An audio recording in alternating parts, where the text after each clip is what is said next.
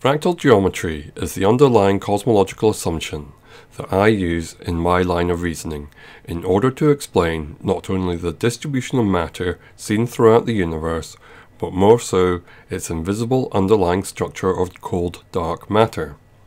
Having previously described self-similarity and the life cycle of a star from cradle to grave, we now come back to looking at the Boötes void in much greater detail. I'll start by stating the facts about what we currently know of the Boötes void through observation. At 700 million light-years from Earth, the Boötes void is located in the vicinity of the Boötes constellation from where it gets its name. First discovered by Robert Kirshner in 1981, the Boötes void, or Great Void, is an approximately spherically shaped region of space containing very few galaxies. The diameter of the spherically shaped void is around 330 million light-years. According to the cosmological principle that the universe is isotropic and homogeneous, this supervoid of nothingness should contain between 2,000 to 10,000 galaxies. The mere 60 galaxies that have so far been identified inside this supervoid are confined to a tube-shaped region running through the middle of the void. It has a volume of 236,000 megaparsecs cubed. It is a void whose volume is 0.27% the volume of the observable universe. These are the basic facts that we know through empirical observation.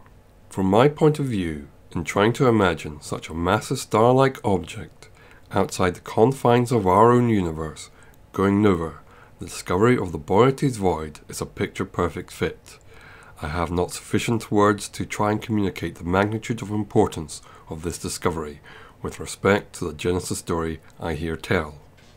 Imagine trying to describe the geology and movement of land masses upon the Earth without the theory of plate tectonics, or biology without Darwin's theory of evolution. It can't be done without defining words and giving voice to the evolution of language with respect to the discovery of plate tectonics and DNA respectively. But before the words can be defined, there was the genesis of the idea. When I first pictured my idea, a number of years ago now, all I had was two jets traveling away from some gravitational singularity. I spent a long time trying to imagine the input into the Big Bang singularity as being like that of an active galaxy. Here, the supermassive black hole at the galactic core is feeding upon the material at the core. In turn, the output from this feeding process was a pair of continuous jets being expelled from the poles of the singularity. But an active galaxy whose supermassive black hole is feeding from the material inside the galaxy can happen for a very long time. It is not a near-instant process or event. For example, looking at the Hercules A active galaxy, we see long continuous jets spanning several million light-years in length. Traveling close to the speed of light, the formation and evolution of these jets is a continuous process that has been ongoing for several million years at the very least. We call the Big Bang event just that, the Big Bang. It all happened in an instant as an explosion.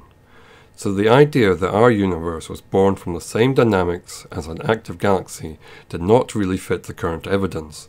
The cosmic microwave background radiation is, after all, the afterglow of the Big Bang explosion. But a hypernova, now that fit in my vision that our universe is one of two jets picture perfect. A hypernova is the second largest explosion in the universe, the Big Bang explosion being the largest ever. So I started imagining an undefined massive star-like object whose mass is at least 2 times as great as the weight of our own universe. Of course, it is certainly easier to imagine that than the primordial atom of the classic telling of the Big Bang theory.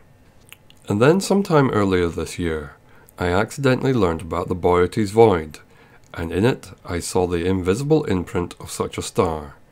Not for the first time was my jaw on the floor as yet again to my eyes. I watched a major piece of the jigsaw fall perfectly into place. Simple, so simple, and all it took was the right chain of thought from the one initial idea. Here, in the Boötes void, is the imprint upon our verse of such a massive, undefined star-like object. Here you can see the foreshadow of a pair of verses that are yet to be born. There, beyond the confined walls of our own universe is such an undefined star-like object, standing in the path of the jet that is our verse. It flowed around it, encompassing its volume like a stone in a riverbed. The volume occupied by the undefined star-like object displayed the equivalent volume inside our verse, giving rise to the formation of the Boötes void. The magnitude of this idea is that it shows the egg from which the chicken hatched. Or let me rephrase that. Can anyone give proof of the existence of the primordial atom? The primordial atom being the infinitely small in volume, but infinitely massive in weight and perfectly smooth particle from which the universe exploded into being. How it went from being perfectly smooth to having some irregularities via quantum fluctuation is called inflation theory.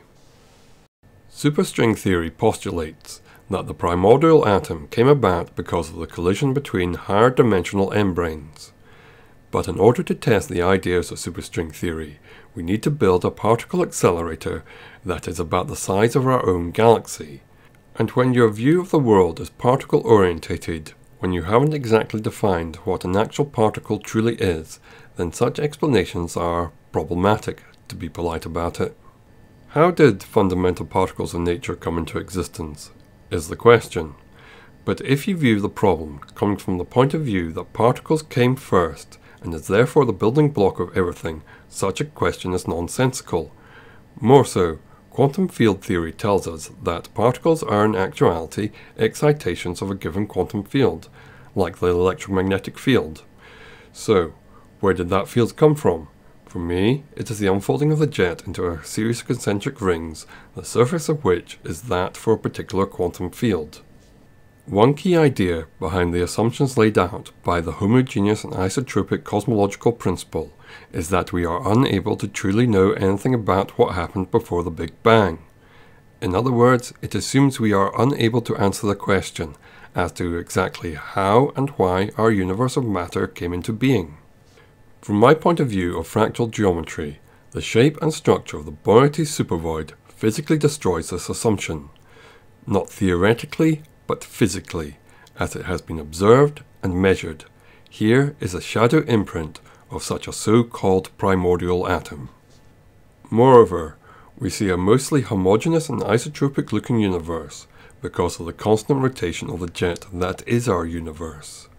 Following the same physics of mixing milk with tea, you can see the distribution of the milk mixed with the tea rapidly approaching a homogeneous and isotropic state.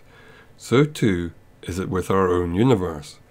Rotation is in everything, and this is because the jet that is our verse is defined around an axis of rotation that is the Higgs field.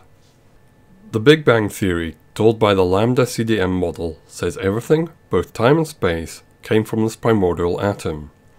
In the very instance that this primordial atom came into being, it developed into near equal amounts of matter and antimatter.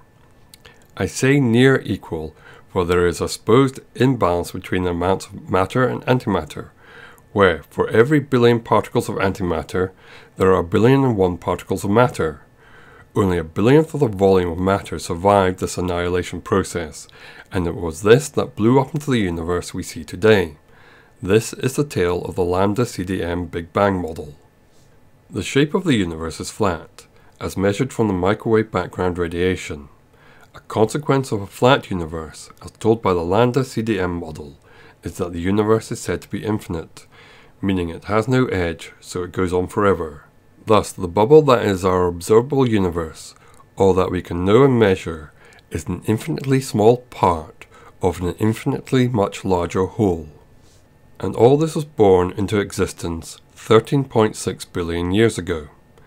That is to say, an infinite expanse of space-time exists, which has paradoxically only existed for a finite amount of time.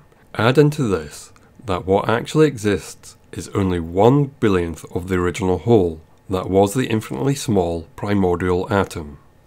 Is this not the most absurd series of paradoxes? An infinite universe that has only existed for a finite amount of time. More like the products of minds in love with the functional analytical arguments laid out by the likes of Cantor, Hilbert, and Banach. According to my reformulation of the Big Bang theory, The reason why our universe came into existence was because of an undefined star-like object outside our universe going nova. Following the same pattern and dynamics as a massive star going supernova, our universe is one of two jets. The other jet is our twin universe of antimatter. In looking at the logical basis of fractal geometry, we have seen how a pattern seen at a smaller scale can be representative of the whole. Putting these two ideas together, it is logical and reasonable to conclude what an undefined star-like object outside the confines of our universe is an explanation for why our universe came into being. The Boötes supervoid is the shadow of such a star-like object whose size fits the bill. The fact that the 60 galaxies inside the void are confined to a tube-shaped region running through the middle of the void, echoing an axis of rotation of the star-like object, only adds to the certainty of my convictions. This was one of the many facts I've learned in making this film. The process of discovery continues.